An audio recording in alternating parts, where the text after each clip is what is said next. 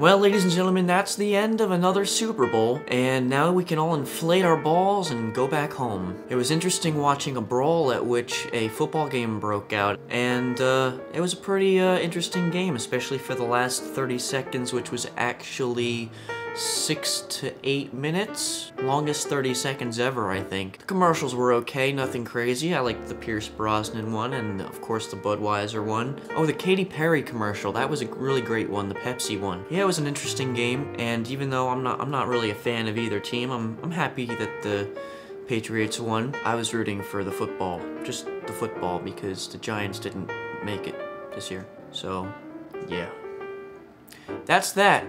See you again soon.